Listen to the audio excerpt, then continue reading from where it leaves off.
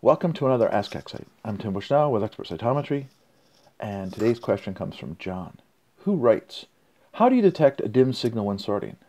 That's a great question. So let's talk about that scenario. I have GFP cells that are poorly expressing the GFP fluorescent marker, so it's dim.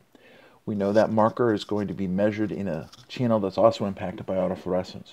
So what I'm going to do is I'm going to activate the next channel in the detector pathway. So for example, a PE. And then I'm going to make a bivariate plot where I'm going to have GFP on the x-axis and PE on the y-axis. My autofluorescence is going to be on the diagonal. So my true GFP will be moving along the x-axis, separating itself from the autofluorescence. So I'll be able to actually draw a gate around the true GFP signal. This technique works when you're trying to look at any dim signal, and you can open up that second channel, and it's really useful to separate out the true positive from the background. Remember, if you have more questions, go to getflowtraining.com to learn more. And if you have a question you want answered here, please send it to askexcite@expertcytometry.com.